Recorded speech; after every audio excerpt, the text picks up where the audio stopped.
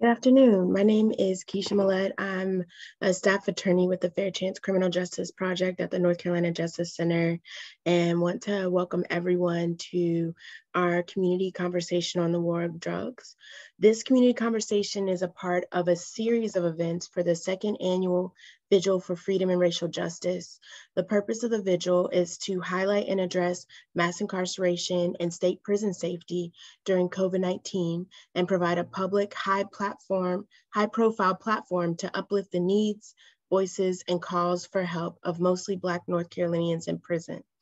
Our coalition intends to remain standing in collective vigil each day from sunrise to sunset from December 1st until January 1st, 2022. To learn more about the vigil and sign on to our letter, visit the website www.decarceratenownc.com. A series of discussions on the you will also be able to find on our social media and online our series of discussions on the impacts of the carceral system on the lives of North Carolinians.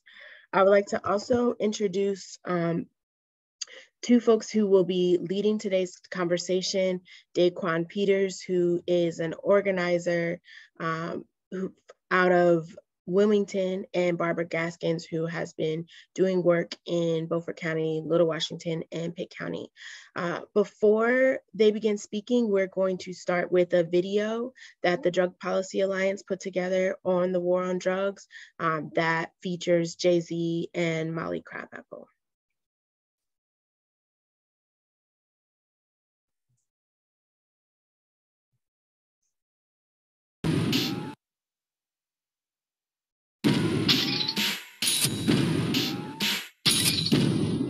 In 1986, when I was coming of age, Ronald Reagan doubled down on the war on drugs that had been started by Richard Nixon in 1971.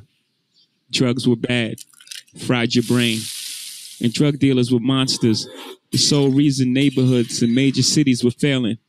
No one wanted to talk about Reaganomics and the ending of social safety nets, the defunding of schools and the loss of jobs in cities across America. Young men like me who hustled became the sole villain, and drug addicts lacked moral fortitude. In the 1990s, incarceration rates in the U.S. blew up. Today, we imprison more people than any other country in the world: China, Russia, Iran, Cuba. All countries we consider autocratic and repressive. Yeah, more than them. Judges' hands were tied by tough on crime laws, and they were forced to hand out mandatory life sentences for simple possession and low-level drug sales. My home state of New York started this with Rockefeller laws. Then the feds made distinctions between people who sold powder cocaine and crack cocaine, even though they were the same drug. Only difference is how you take it. And even though white people used and sold crack more than black people, somehow it was black people who went to prison. The media ignored actual data to this day. Crack is still talked about as a black problem. The NYPD raided our Brooklyn neighborhoods while Manhattan bankers openly used coke with impunity. The war on drugs exploded the U.S. prison population, disproportionately locking away Black and Latinos. Our prison population grew more than 900%. When the war on drugs began in 1971, our prison population was 200,000. Today it is over 2 million. Long after the crack era ended, we continued our war on drugs. There were more than 1.5 million drug arrests in 2014. More than 80% were for possession only. Almost half were for marijuana. People are finally talking about treating addiction to harder drugs as a health crisis, but there's no compassionate language about drug dealers. Unless, of course, we're talking about places like Colorado, whose state economy got a huge boost by the above-ground marijuana industry. A few states south in Louisiana, they're still handing out mandatory sentences for people who sell weed. Despite a booming and celebrated $50 billion legal marijuana industry, most states still disproportionately hand out mandatory sentences to Black and Latinos with drug cases. If you're entrepreneurial and live in one of the many states that are passing legalized laws, you may still face barriers participating in the above-ground economy. Venture capitalists migrate to these states to open multi-billion-dollar operations, but former felons can't open a dispensary. Lots of times those felonies were drug charges, caught by poor people who sold drugs for a living, but are now prohibited from participating in one of the fastest growing economies. Got it? In states like New York, where holding marijuana is no longer grounds for arrest, Police issue possession citations in Black and Latino neighborhoods at a far higher rate than other neighborhoods. Kids in Crown Heights are constantly stopped and ticketed for trees. Kids at dorms in Columbia, where rates of marijuana use are equal to or worse than those in the hood, are never targeted or ticketed. Rates of drug use are as high as they were when Nixon declared the so-called war in 1971. 45 years later, it's time to rethink our policies and laws. The war on drugs is an epic fail.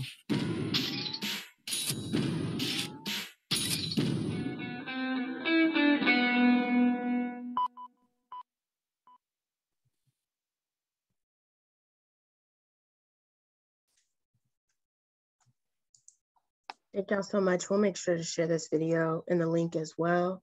And I will go ahead and hand it over to Daquan Peters. Good afternoon, everyone. Thank you for being here today with us. We appreciate y'all spending y'all time with us. Y'all could be anywhere in the world, but you're here with us, and I appreciate it. Excuse me. Yeah, so today we're here to discuss the war on drug and build community, continue to build community conversation around the war on drugs and its policies and how these policies has affected and destroyed the Black community because of the war on drugs. We have someone here today, Ms. Barbara Gaskins. She's going to also be here with me today. Would you like to introduce yourself, Ms. Barbara?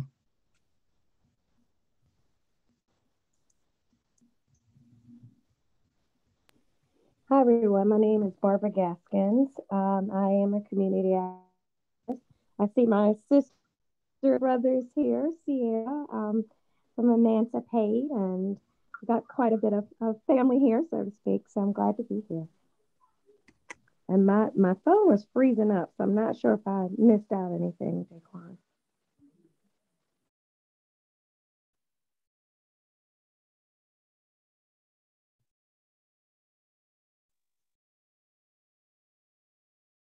Go all the way back. You know, a lot of people talk about prison reform, reducing mass incarceration, and sentencing reform and all of these things, but I like to go to the root of the issue, which is the war on drugs, which escalated and fueled the prison system to be able to get to the point where we are today.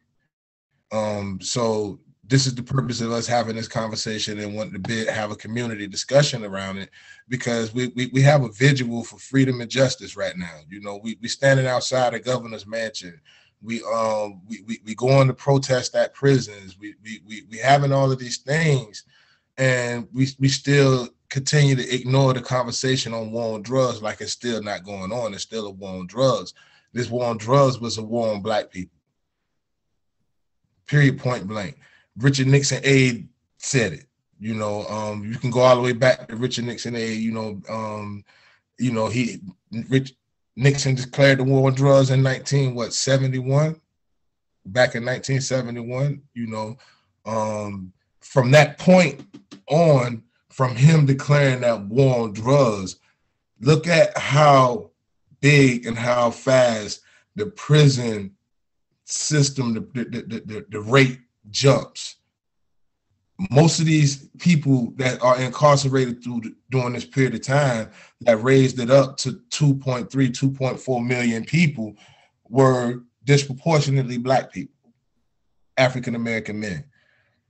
In the 90s here in North Carolina, 90% of crack convictions were of Black men. The thing about the war on drugs is, and I always say, we as individuals who partook in that street economy and out there in the streets hustling, once we get in a position, I remember when I went to federal court, a part of your sentencing in federal system is to accept the responsibility. You know, I used to always think, accept the responsibility for your acts. And if you accept the responsibility, then your guideline levels are dropped down 3. If you don't accept responsibilities, then you're going to stay at your regular guideline level, which could be 360 to life. You know, so I used to always think, like, if I got to accept responsibilities and stand in the court of law and accept responsibilities for me and my actions from dealing with drugs, why doesn't America do the same thing? Because America put drugs in our community to fund a war in a whole nother country. This is what America did. Then they create scenarios and stories and movies based around their actions to be able to say, hey, this is what we did. Then they use the media to promote propaganda that this is where the violence is coming from, because the violence and drugs go together. So they create laws and definitions based off of what they think and perceive a violent act or a violent crime is, because we're dealing with drugs. All of these things that we're talking about today is born and bred with Richard Nixon's war on drugs, then Ronald Reagan, and then Bill Clinton.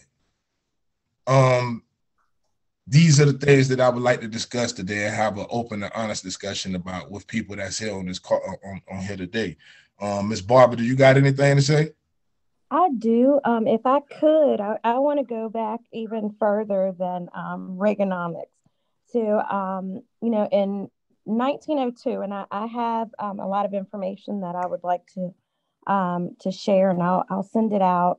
Keisha or Laura, if I can send it to you and you can get it to everyone. So I had an article from the Richmond Dispatch in November 16 of 1902, in which it shows that whiskey was used by African Americans against rain and cold, to increase their work. But cocaine proved to be a stimulant that they used instead. The use grew, and this became a newspaper article because in New Orleans, it was saying that cocaine spread as a habit in New Orleans and other southern cities. And it was found to be impossible to cure the quote unquote cocaine fiends, which of course Black people, and that they were being placed in asylums, killing themselves or being killed. Then moving forward in 1905, before the passage of the Food and Drug Act of 1906, in 1905, Coca-Cola originally contained cocaine as an ingredient, but it was removed and became a soft drink. Even moving forward from that, in 1909, the San Francisco Call shows how trafficking of narcotics became increasingly organized and at times were violent. And so shortly after, the Smoking Opium Exclusion Act took effect. Thus, before the Harrison Narcotics Act of 1914 and the Volstead Act, it became apparent that legislation designed to limit the use and transport of psychoactive substances created unattended challenges, a growing Black market for drugs that legislation was designed to control. Once again, controlling Black and brown people. Daquan, if I could pass it back to you. Yeah, that's something, I always knew about, the Coca-Cola and all of those type of things like that with the cocaine in it. I didn't know that was happening in New Orleans. Did you say in New Orleans?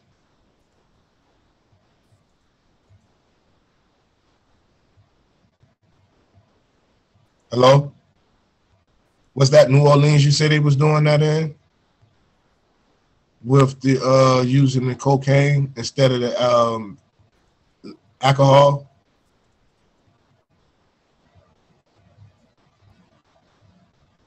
Can anyone on here hear me? We can hear. She maybe having it. Oh no, she just came off mute. Sorry, go ahead, Barbara. Oh. Yeah, I'm sorry. My phone froze, so I didn't hear any of that. I'm sorry, Dave. No I'm worries. sorry. No worries.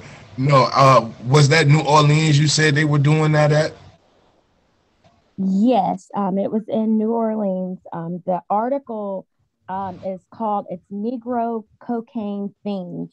The use of the drug has now spread to the cotton plantation." It was a Richmond Dispatch, and like I said, in November 16th of 1902. See, and that's 1902. So they've been utilizing cocaine forever, bringing it amongst us and feeding it to us forever. Then we take and utilize it to build economy within our community. That's when they want to be able to control it. I'm just thinking about Jay-Z, what Jay-Z said in the video, just, that how he just went and thinking about, he just gave a timeline of my life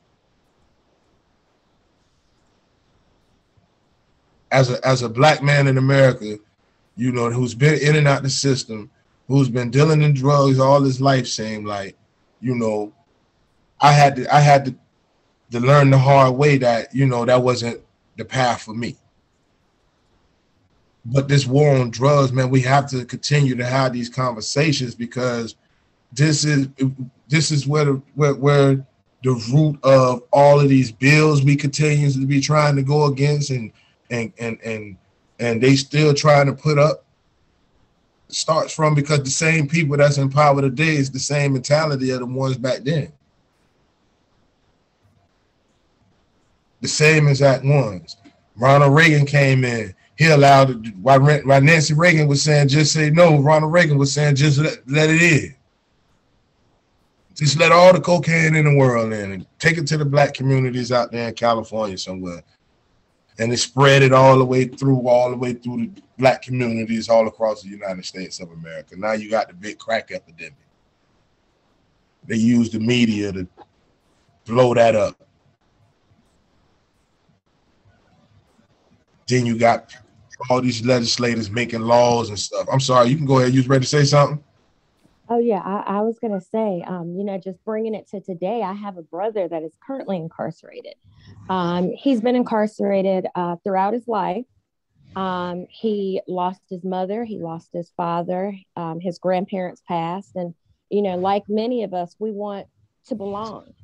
So he joined a gang.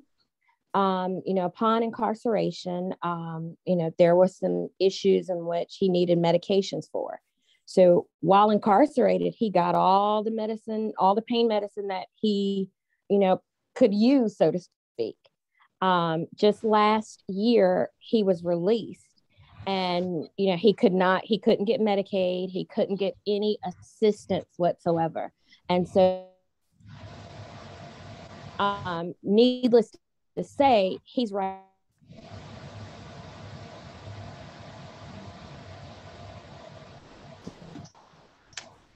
They give us pain medicine, so to speak, and when we can't get it, we go to the streets. Yeah, that about sums it up for us. That's our reality, and it's sad, but it's real.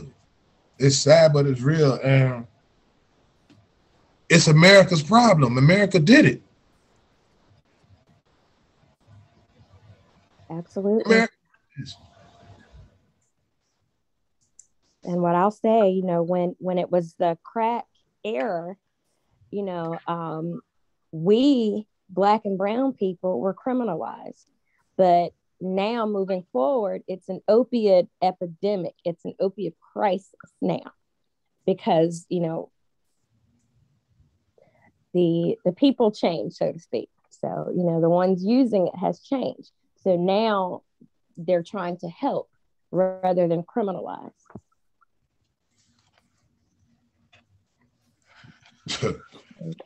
So it's like, when do we understand that this so-called war on drugs never existed? If there are substance use issues, then why aren't we trying to treat it? Why are we criminalizing? Why are we steadily criminalizing? We see that prior to Reaganomics, prior to, the war on drugs, like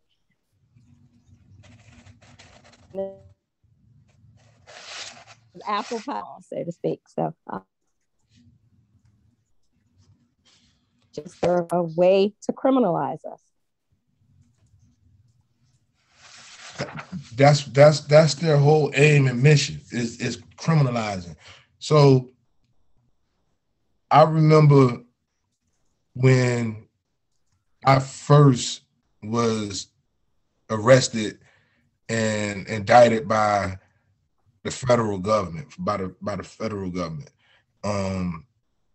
It blew my mind when they told me that all it took for us to get you with was 5 grams of crack. With your record, we can get you 15 years, no doubt. I ended up getting 22 years because I was sentenced under the 100-to-1 crack cocaine ratio. I was under the 100, that law. With that, what that law did was it tells was that 5 grams of crack cocaine is equivalent to 500 grams of powder cocaine. So that was saying that I'm the worstest person in the world with 5 grams of crack, but this white person over here got 5 keys of cocaine and can get the same amount of time that I can get, and he ain't so bad. That's what the disparity within that law came in. On top of that, chemists has proven over the years during these times that you can't get crack cocaine without cocaine. All you're doing is going in the store and buying baking soda and adding a little baking soda to the cocaine and rocking it up. You gonna stop selling baking soda and charge you with the baking soda too? You know what I mean? Like, I was sentenced to 100-to-1 crack cocaine ratio, and it blew my mind. Like, how can you sit here and tell me that I can have 20 grams of crack and a person can have 5 keys of cocaine and I get more time than him? And see, that's also what gets me about this CBD too. Because when you think about it, CBD is marijuana.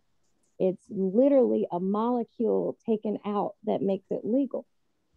And, because we may have a charge or a conviction behind marijuana, we can't, we're not able to make money from it.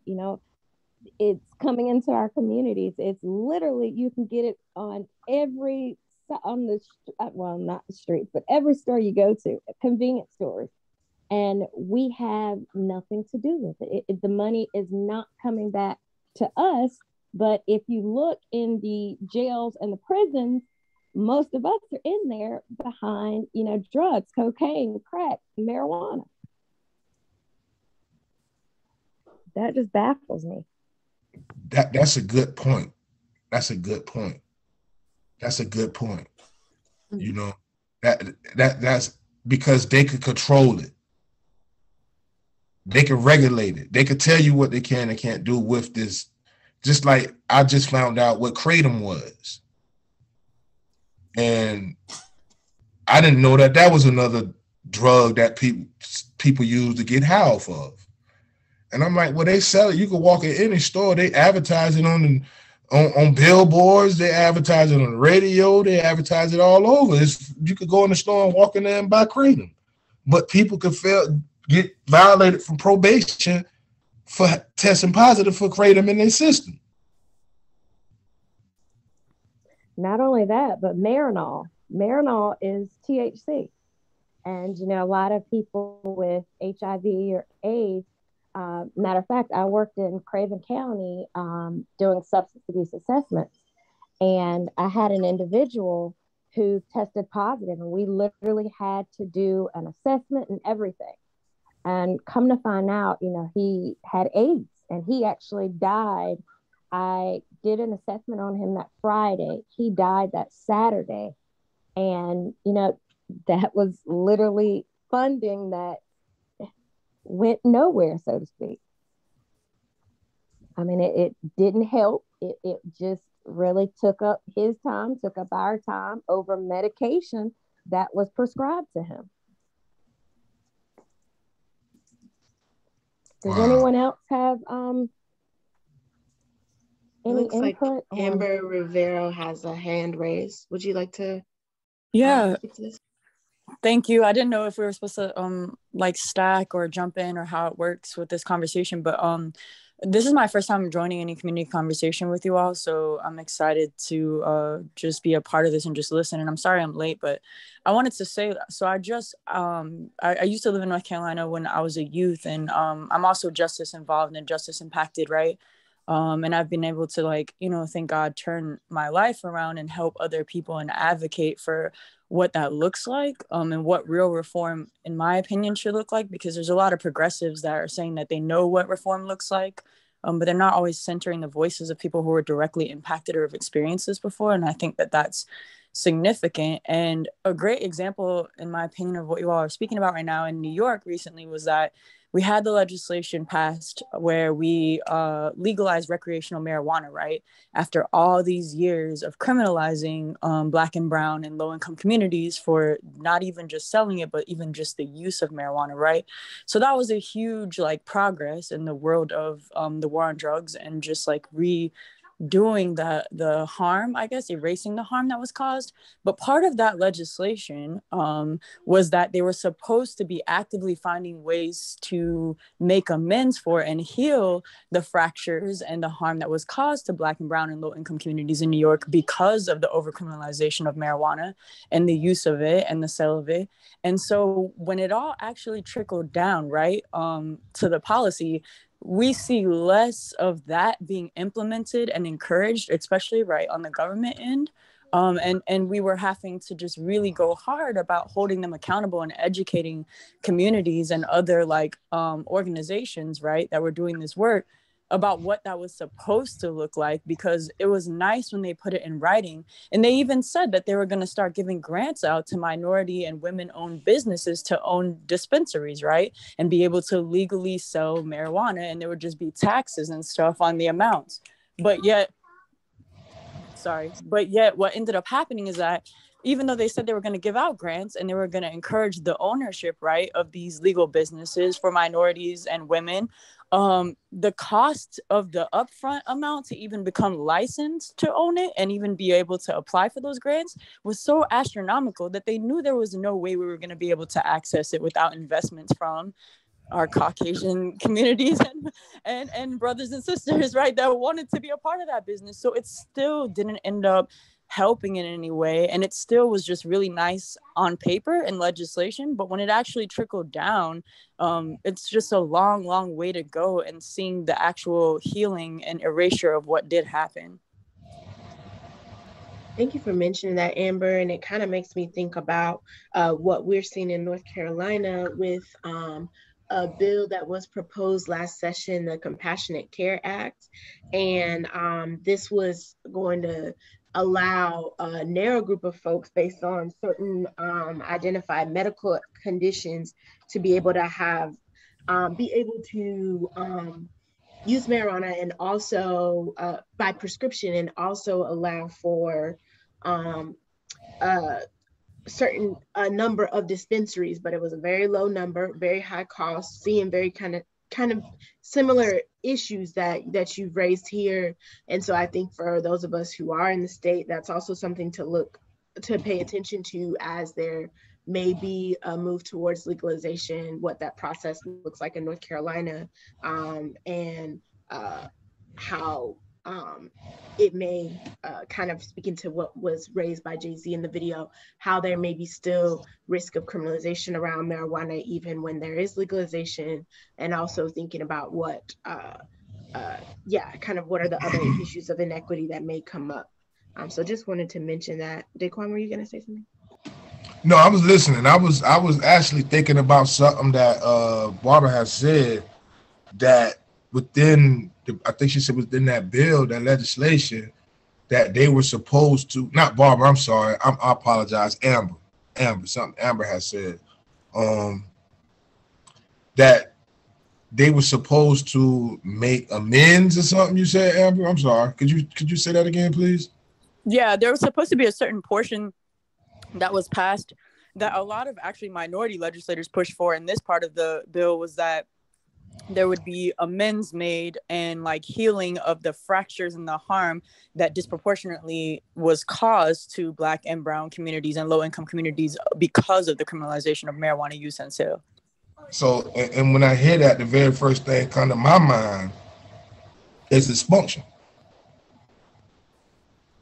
Expunge the criminal convictions that Black and brown people got over the years due to petty marijuana charges.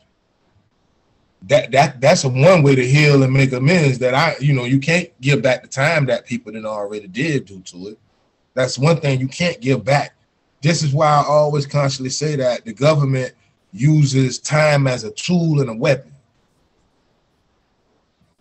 They know that that's our most valuable resource, is our time, something that we can't get back. We can get all the money in the world back. We can get everything back, but we can't get that time back, man. And healing and making amends would be to release those that are incarcerated for marijuana convictions and expunge the criminal convictions of those who have them. Anybody got anything they want to say?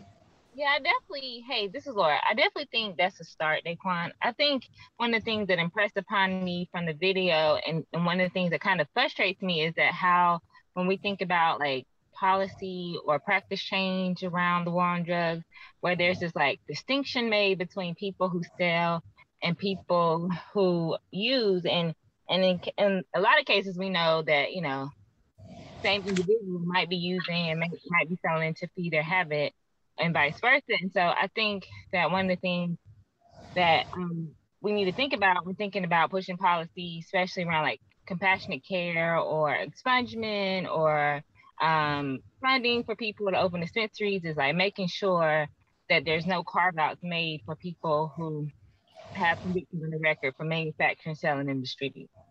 That's a fact. That's true.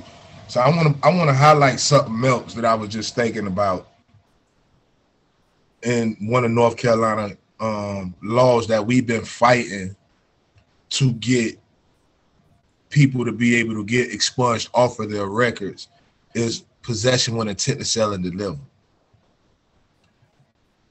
That charge to me is similar in nature to the 100-to-1 crack cocaine ratio. All of those mandatory laws that the federal government have, I feel that North Carolina possession with intent to sell and deliver, a conviction of crack cocaine, or marijuana, or any one of those charges is wrong, because just because a person has something individually packaged, who's to get caught with individual packages of drugs versus getting caught with a whole bag of drugs, white and black. The chances of a young white kid getting caught with bagged up dimes of weed is slim, versus a young black kid in the neighborhood getting caught with 10 bags of weed. The white kid get caught with an ounce of weed. His is just one bag and one sandwich bag, an ounce. This other kid over here get caught with an ounce of weed, but his individually bagged up package. Both of them an ounce of weed. Because I got mine individually packaged and he don't, I get a worse charge than he do. That possession with intent to sell and deliver, I feel that's something that we got to feel that we have to do something about. Because that right there is what got North Carolina's system the way it is when it came to the war on drugs, that possession with intent to sell and deliver.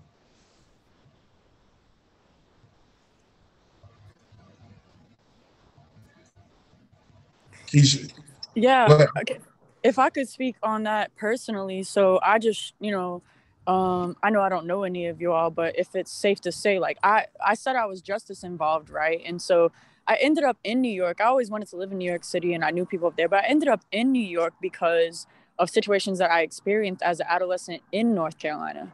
And so not only was I justice involved because I was an at-risk youth and I was vulnerable to become justice involved, but I was targeted for racial profiling. And, I ended up being charged with a drug charge for someone else. And my public defender wasn't the best. I really didn't understand the criminal justice system as a teenager. My parents didn't really understand what was going on and just trusted the whole system. And that stigma and that issue followed me for so many years that I ended up just staying in New York and relocating there for a long time, because at least New York City has some type of policies and, solutions in place for people who are formerly incarcerated to keep us that allow us access to housing, that allow us access to a college education, that allowed us access, right, to jobs without having to necessarily disclose certain things up front, right? And so even though I didn't necessarily do what I was accused of, it doesn't really matter. What matters is that the system was broken, and I'm a prime example of getting caught up in that. And I had to actually relocate and live in a whole other state for a long, long time because I just didn't feel like I was ever going to be able to get a chance to go to college or have a career or own a house in North Carolina because of the stigmas around the war on drugs, because of the stigmas around a drug charge, because no one ever asked the questions like, did you really do it? Or what were the circumstances surrounding this? Or is the criminal justice system broken in North Carolina? Like, no one asked those questions. They just saw that charge and they thought, oh, you're a bad person, you're a criminal, right? And there was no conversations back then when I first got this charge that I know of that even allowed for that conversation around environmental factors or who, is more vulnerable for these types of situations to happen. And I think that's the barrier, right? Is like trying to get these people in legislation or that create or vote on legislation here in North Carolina who have never had to experience this or be impacted by it or even live in communities that are impacted by it to understand how this is a wider picture than just criminalization and someone being bad. Man, you said that so good. You still in New York or North Carolina? No, I'm actually in North Carolina now. I just relocated to Greensboro. Oh, we need somebody like you on the team. Absolutely. We need a lot more Ambers. But just to go back to saying, think about it, that's just slavery 400 years ago, because all the people from the South migrated to the North because they felt like they had better opportunities to get things as Black people than they did in the South. And we're just reliving it through incarceration and laws and war on drugs and things of that nature. So that's why that we have to start making sure we get people in these seats that have been involved in some type of way with the criminal justice system, have family members that's been involved that really want to turn it around, because as they say, we don't have anything in place to hold these people accountable who say they're progressive and when they're on campaign saying they're going to do A, B, C, and D, and then when they get in there, they do what they want to do or do what the other politicians tell them to do. So we have to start making sure that we just mobilize and get the correct people in the seats. And maybe one day eventually have somewhere we can start holding these people accountable for the things that they're not doing. Yes.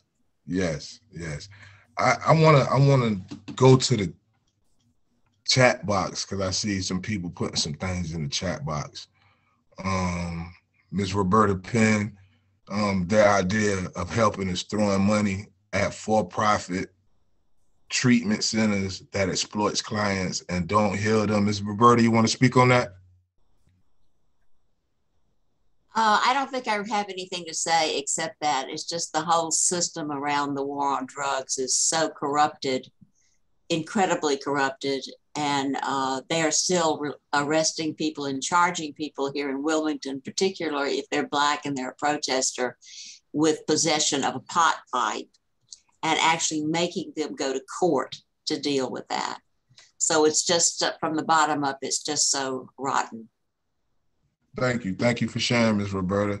I see Laura said, no, hold on, Amber. Do we just jump in if we?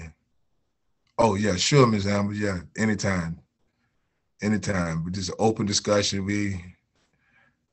Laura, possession with intent to sell, deliver is one of the 10 most felony convictions in North Carolina, in particular cocaine. Right, Laura? Yes. Yes, it is. It's actually number 9. Number 9. Number 9. And then you wonder why, when a lot of people don't even do crack or crack cocaine. Like, the thing now is fentanyl. And fentanyl comes from where? Fentanyl was a prescription that they gave you when they put you under. So that means that's coming from pharmaceutical. Like, you can go on the black web and buy fentanyl from China. So why do we still have crack laws when you have stuff like fentanyl and heroin that is just taking over? I see. Yeah, you're right, because it's affecting them suburban communities. Mm-hmm. You know, now you have heroin. I remember one day they came in the unit and told us, say, look, you want to get you a credit for an RPP class. It's National Heroin and Opioid Week.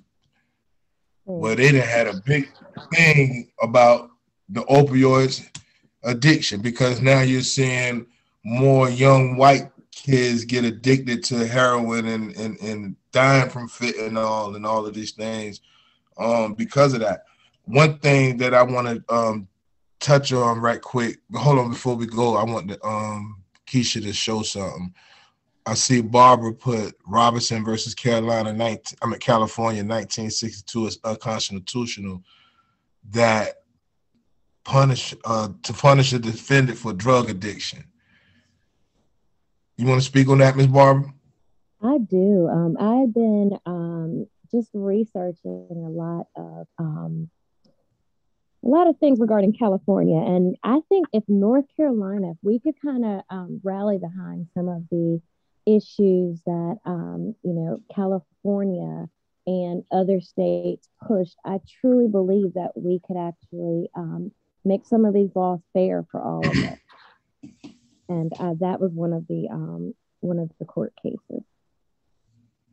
Yeah, I could go for California being one of those states. Like, when I was in the feds, we used to look for case law, certain case law. But when we always find the good cases out of California, you know, all the good cases that we need and looking for out of California. But the Fourth Circuit of North Carolina ain't going for it. I want to, because we were speaking about, I heard Amber say the system was broken, and I hear a lot of people say the system broken, and you know it needs to be fixed, or it needs to be reformed. And I always tell people that the system is not broken; it's set in place by design. And Richard Nixon excuse me, said this. Look, Keisha, can you share that Equal Justice Initiative? Yes, one moment. And some of you might be familiar with this interview and Richard Nixon aide. Yeah, he pretty much, but to counter this, what he said in this interview, people was trying to say that he was a disgruntled person because he went down and he would just want to tell on saying something about anything because of the Watergate scandal, you know. But the man came out and told the truth. It is plain as day. When you look at when you read and look at what he said and look at where we at today and where we've been since then, it just shows and proves everything he said to be an actual fact. And I can, if folks are able to open it, great. But I can also share. Let me see if I can share this.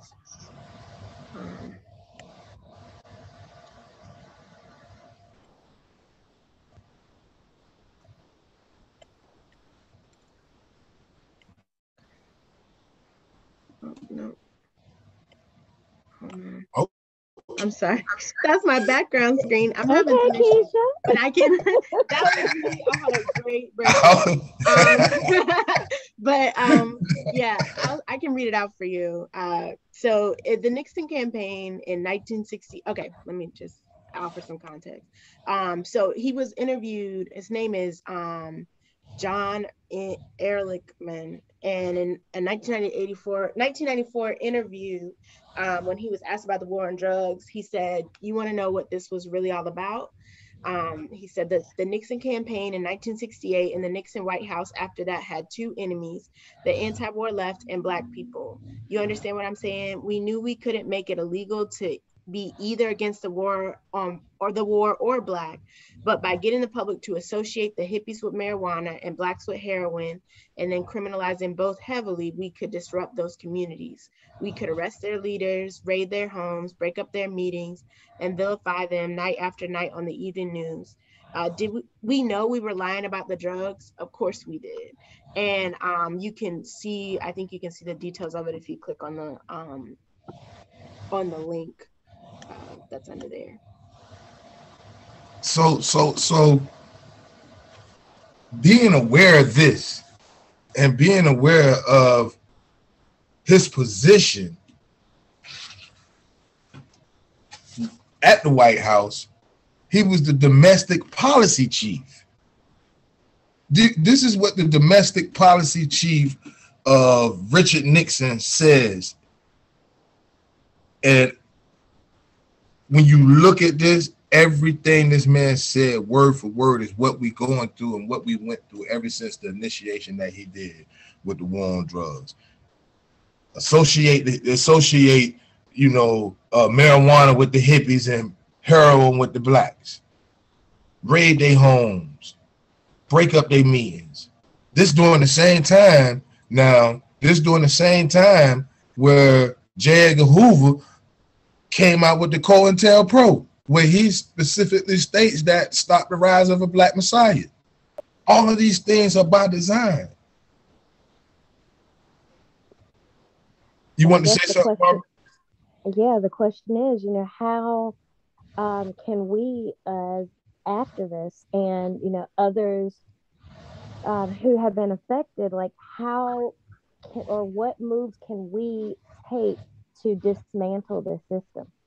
Because it's gonna need to be dismantled from the bottom up. Exactly. And that's what I'm for, and that's what I'm all about. Anybody that know me, they know that this is what I do. This is what I have a passion for. I don't make a lot of money doing this work that I do. I just this how real I am and for real about it, because I'm direct. I'm above and beyond directly impacted. I've been George Floyd all my life. Seeing like they done had their foot on my neck. The system, they had their foot on my neck since I was 14 years old. I've been in and out the system. Absolutely. I want to take this time to do a sound bite, but I am running for District 1 for Congress, U.S. Congress, District 1. So y'all put me in this seat and y'all see what we're going to do. Okay. All right, Ms. Barbara. Well, could I jump in really quick? Ms. Barbara, could you share your contact or your campaign contact in the chat if possible? Just like an email or something? Yes, I will. Okay. What I was going to suggest, right, and I don't know, because like I said, I just came back to North Carolina after being gone for a long time. But so in New York, it's the same song and dance, like especially with the progressives. Like the progressives are pretty much all we have when it comes to the reform movement. But even then, it becomes, a little bit of a song and dance sometimes, right? So we had years and years and years of advocacy groups and organizations just like this, right? Lobbying groups and everything, fighting the Halt Solitary campaign, right? And trying to end solitary confinement in Rikers and state prisons in New York, and citing all of the UN's, findings on it, how it's a form of torture, how past 14 days of psychological abuse, all of that. And we finally won a few months ago some type of like fight, right? And then next thing you know, as soon as we get ground, and I know Eric Adams, the new incoming mayor of New York City, have met him before, know people that work for him and everything. And I'm happy that we have a person of color as the mayor of New York, because this is the first time in almost 20 something years that that's happened, and the second time in all of New York's history. But as soon as he wins his campaign, one of the first things he comes in and says is, I'm going to bring back solitary confinement to Rikers Island. Completely opposite of what he would have said when he was running during his campaign, and what he knows would have probably lost him some votes, especially in the Black and brown community, right? And so it saddens me to watch that same song and dance happen. And I think the only thing, right, outside of obviously like campaigns where we call our elected officials and we let them know how we feel about legislations or legislations we think they should be proposing and stuff like that collectively, even if it's across the state. I know I'm not probably in the same city as you guys, but also just holding these people accountable. So like you said, a lot of people run on something that they think is important to certain communities to get the vote, and then as soon as they get in office, they relax on it, or they get the pressure from the other side that doesn't want to give into that, and they stop fighting for it, right? That's what they negotiate at the table. And so it's accountability. Like, how many people have you all supported, endorsed, or believed in before that aren't living that? Okay, so we put out some infographics and say, during his campaign, he said he was going to do this, but where has he delivered? So that when elections come up again, if somebody runs against him, maybe he don't get reelected, right? Because we know that he didn't keep his word. And then just dropping statistics, right, about what's working in other states and what has already been found, right? That we know that like recidivism is so high for people who don't get an opportunity to access to education while they're there, or once they get back, or even just access to housing and a job, you know. But it's like, why do we continue to keep that system? Because we know why. We know what the underlying issues is, but it's like, how do we become not a part of the system that exists, but use the tools and the weaponry that is used in this system to expose these things and hold them accountable on a constant basis, right? That's what we do every day. Everybody on this call, Sierra, Laura, Keisha, Roberta. Miss Roberta is like, I don't want to tell Miss Roberta age, but that's a ball of fire right there. I call her Miss Rebel. Tim, not for real. Like, she just, I met Miss Roberta one time, and I want, you know, and this meeting was scheduled for, you know, an hour, so I want to be respectful for everybody's time too. We got like 2 minutes left, but I really appreciate everybody coming on and joining, and I really want to continue this. And Miss Amber, it's ways that you can get involved. You know, like I was explaining to you, everybody on this call right here fight against an oppressive system so hard every day. We go above and beyond to get these things done. And if I could really quick, Amber, I fully understand. And actually, that's why I'm running, because I am justice involved as well. You know, I have family in the justice system. And like I said, if elected, we're gonna go in and we are tearing it. And that's what we want to hear. You know, that those are the things that we want to hear. Those are the things that we feel that's going to make the system. This is where you start at dismantling the system. You have to become a part of it to wreak havoc from the inside out. Yes, absolutely. We got to get feet in. Let me jump in, because Miss Barbara ain't telling y'all everything. She needs support, y'all. She needs support. She don't have nobody she's trying her hardest to get people to endorse her. She ain't telling everything, so I'm gonna tell it. We need to get behind her and give her some support if we can, because she has no support, and we know North Carolina Democrats will tell you to run but won't get no support behind you and let you fall out of the race. So we don't need that. They're telling me I'm too progressive, so they're not supporting me at all because of, you know, my stance on criminal justice reform, you know, my stance on marijuana legalization. I told them I want to do a huge 420 marijuana legalization party. You don't know how many, I can't even say half of the words up here. But we understand. We definitely understand, Ms. Barbara. And you got some people on the call right now that's, Sierra Sierra know a lot of people, so she can get you the support you need. We that's what we strive to find people and deal with people in hopes that we can, build relationships to be able to tear the system down. Hey, I appreciate everybody, man. This was something on a Saturday that I usually be trying to relax, but I feel good about this. Absolutely. And look, I'm on another call. I'm in a training, so I had to step away from the camera on that training. But so if nobody has anything else to say, y'all have a good weekend. I appreciate y'all. Yes. Yes, and always. Thank you all. You so too. much Thank you for letting me join in today. Yes, ma'am, Miss Barbara. Excuse me. Keisha, that was Amber now. Yep, that's it. Thank you. Thank you all so much for joining again. And we know this is just the beginning and there's a lot more room to strategize around how we can move forward to address these issues. Thank you so much, Daquan and Barbara, for joining, and everyone for your contribution. Stay tuned again to Decarcerate Now NC on Facebook, Instagram, Twitter to hear about other things that we have coming up. We will be continuing to stand vigilant until the beginning of January. Hey, and real quick, Amber, you say you in Greensboro? Yeah. Sangria, we have someone for the Second Chance Alliance in the Greensboro and Charlotte area. Sangria and Omar out that way. Yeah, I'm gonna hook up with her. I'm in Greensboro too. We got some things. Okay, yeah, man. Y'all out, man. Listen. Oh, yeah, that's right. You is. Okay, yeah. Oh, you got her. Yeah, I got you, Amber. Just hit me up. You got you. Okay, you got you a fighter right there. Yeah, y'all. We need y'all in the East. I need some help here in the East. That's my issue. Yeah, the East struggling. We got to mobilize in the East because they don't got nobody else. I'm down here in Wilmington. We definitely got to mobilize out. It's racist out there. We got to mobilize out there. All right. Lord.